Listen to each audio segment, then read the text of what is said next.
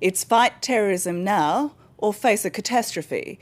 That's John Howard's position, his justification for going in hard against Saddam Hussein. And it doesn't stop there. If we don't deal with Iraq, there'll be no stopping other rogue states like Korea. Well, I've just returned from the Korean Peninsula, and that's certainly the feeling in the south, where they face the prospect of a nuclear-armed enemy just across the border. At the moment, there's a tense standoff. On one side, the North's Kim Jong-il going ballistic, threatening all-out war. On the other, the South Koreans and the Americans preparing for the worst.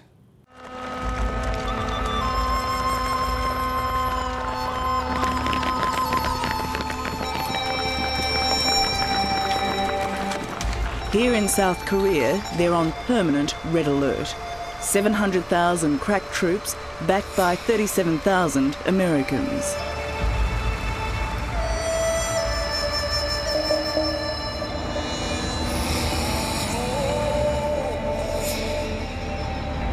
Officially, there's been a ceasefire between North and South Korea for 50 years, but technically, they're still at war. Warrior Oscar, this is Warrior 5. I wanted to get a sit rep on Iron's movement toward the... Colonel Dan Bolger is Chief of Staff of the US 2nd Infantry Division. This is his third tour of duty in Korea. And as the war of words between America and the North gets nastier, he's seriously worried about the threat of open conflict. If it comes, what we want to do is do it as fast as we can and do it as effectively as we can, get it over with. And make sure that the Republic of Korea stays safe. So how dangerous is this place? This spot right here is the most dangerous place on the face of the planet. More dangerous than Iraq? More dangerous than Iraq. Captain Brian Davis is based right on the front line, on the border between South and North Korea. Also, all the soldiers up here are locked and loaded, meaning that they have a round chambered in their weapon, ready to go. This is what divides the two Koreas. The demilitarised zone cuts the entire peninsula in half. Now, in most places, the two sides are separated by a 4-kilometre wide no man's land. But here in Panmunjom, where north meets south, they're within metres, within snarling distance. And when you think about it, that face-off seems fairly farcical. But the military might it represents is really frightening. This is as close as most people get to North Korea, probably the most isolated, paranoid and belligerent nation on Earth. That grey block over there is in the north. These blue huts are neutral ground, and this concrete strip is the actual dividing line between the two enemy states. You're surrounded right now on three sides by communist North Korea. In your vision of sight right here, you're looking at 65,000 North Korean troops. And behind these hills, dug into the back of these hills, are 3,000 tubes of North Korean artillery, all of them with the ability to put chemical rounds into downtown Seoul. You've got no doubt about that? No doubt about that.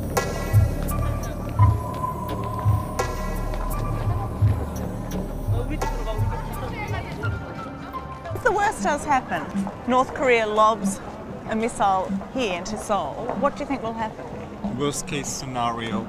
They are talking about 1 million dead people in the very first 24 hours of this war. Dr. Norbert Wollertson is one of few Westerners to see exactly what's going on in North Korea. He lived and worked there for 18 months and was granted special privileges, freedom to travel around the countryside. The main danger in this military mass, for sure, is that there will be some stupid people, maybe even Kim Jong-il himself or his top advisor, who will press this button, and then there will be a nuclear disaster here.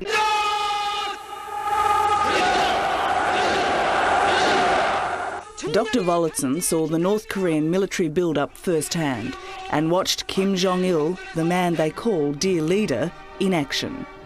I think he is an upgraded version of Hitler, Stalin, Milosevic, Pinochet, all the dictators on earth together.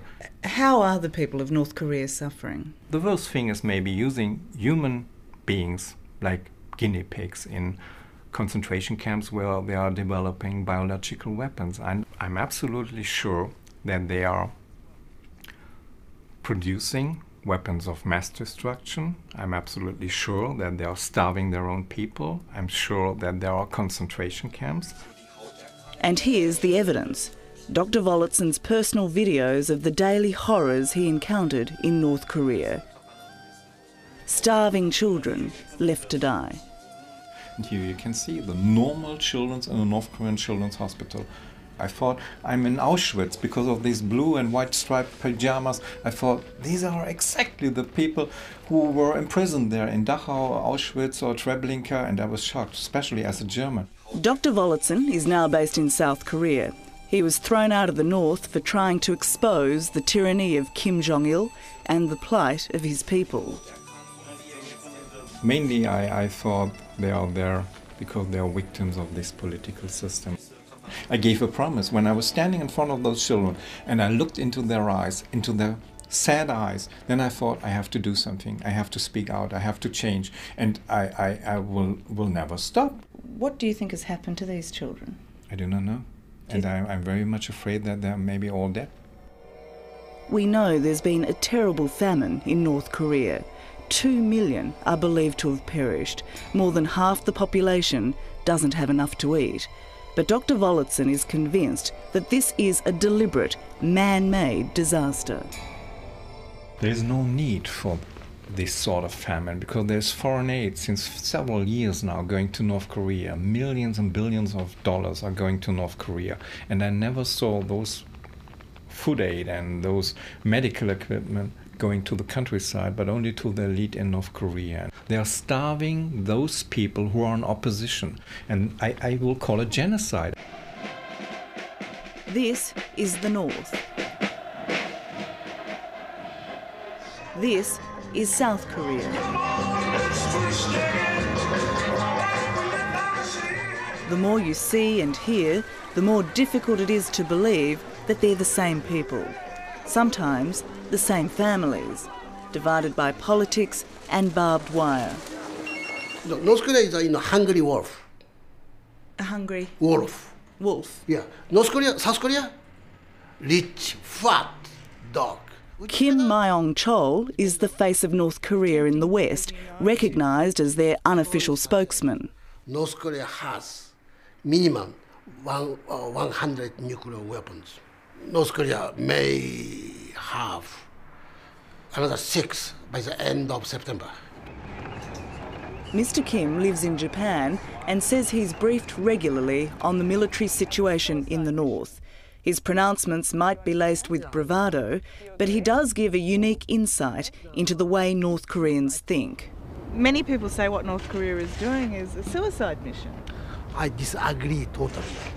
This is suicidal for America, for Bush. For North Korea, this is a march for victory. And what if they fail? What happens to North Korea? There is no failure. Kim Jong-il has one of the biggest armies in the world, over 1 million in uniform right now. And last year, North Korea admitted it had a secret plutonium program, setting off this latest crisis with the United States, a crisis that has Colonel Dan Bolger's troops on full alert. I think the reason that people have taken notice this time has to do with the fact that they brought up a new thing into the equation that really hasn't been here for a while, and that is the nuclear threat. And whenever you begin to mention nuclear arms or threaten the use of nuclear warfare, that clearly gets people's attention because it's not a local effect. And for once, Kim Myong-chol agrees. Prime targets for North Korean nuclear missile is New York, Chicago, Los Angeles, Washington, D.C. North Korea now has the capability, of course, to hit those cities. Yes. There is no shelter for Bush. There is no shelter for Bush. Is this rhetoric or fact? This is a fact. The best way to prove this, start war. You're saying bring it on. That may well be wishful thinking, but Colonel Bolger believes the threat from the north is genuine. And even Australia could be in the line of fire because of our close ties with America. So we could be a target.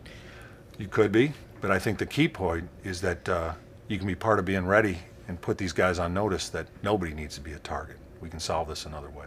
So if they have the will, do you think they have the way to reach Australia? I believe that they're working to develop both, and I think the will, as I said, is in the mind of one guy and the small number of people around him. And he's certainly shown evidence that he's willing to try some things that would be very dangerous. So why now, and why so provocative? There are those who say it's brinkmanship. Kim Jong-il, the opportunist, is simply taking advantage of the fact that the world's attention is focused on Iraq. I think they are paper tigers with their nuclear threat in order to get some reward to act in this blackmailing strategy and this brinkmanship, to get some more food aid, to get some more attention, maybe a peace treaty or some non-aggression pact, to stabilize their country and to manage to keep in power. Right now, we have to take them at their word that they want that capability, and it would certainly be a significant addition to their arsenal if they got it. But I would remind you that their arsenal right now is plenty strong and plenty big of a threat to us. Do you understand why America doesn't want to deal with North Korea? They're afraid of us. So it's about fear. It's not because they don't want to sit down with a dictator who's a liar and a cheat. No. They're afraid of talking with North Korea because North Korea talking justice and truth. They are talking injustice, doing injustice. They are not confident. If you're North Korean, these are some of the things you would know about your dear leader. Kim Jong-il is a genius. As a university student, he taught the teachers. He's musically gifted, writing 6 operas in 2 years, and on the sports field, he's unbeatable. Now, there's nothing wrong with a little bit of exaggeration, but Kim Jong-il has his finger on the button. What sort of a man is Kim Jong-il, in your opinion? He's a very, I say, the canny fox. Canny fox is very calculating. Cunning fox, very Yes. calculating. Yeah. He's not evil? Oh, he's not evil man. In my view, it's absolute evil. I never witnessed such a intensified form of brainwashing all over the world. And all the children in the kindergarten, even when they are 2 years old, they are singing and praising Kim Jong-il the whole day long, from 6 o'clock in the morning up to 10 o'clock in the evening. They are learning mathematics in school at the age of 5 by counting North Korean tanks who will attack and destroy US armies. And they are worshipping North Korean leader in an incredible way. 떨어뜨리면서 흔적을 남기는 적이 넘어왔다는 걸. And here, along the demilitarized zone, you get a sense of what's at stake. So that's where the enemy is, out there, yes? Can I have a look through this? Yeah.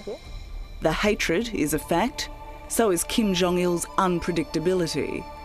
Add the threat of nuclear weapons, and there's the very real potential for catastrophe. At a certain point, a person has to make a decision as to whether it's worth their life, what they're about to do. And all the rhetoric and all the political speeches and such in the world melt away on the battlefield. And at the end, you end up fighting for your mates on the right or the guy on the left. And my question will be, on this peninsula, who's going to have that will and cohesion in these hills, in this weather, to stick it out? And I'll tell you, it'll be our guys, just as it was the last go-around.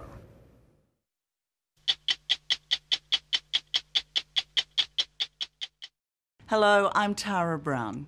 Thanks for watching 60 Minutes Australia. Subscribe to our channel now for brand new stories and exclusive clips every week. And don't miss out on our extra minutes, segments and full episodes of 60 Minutes on 9now.com.au and the 9Now app.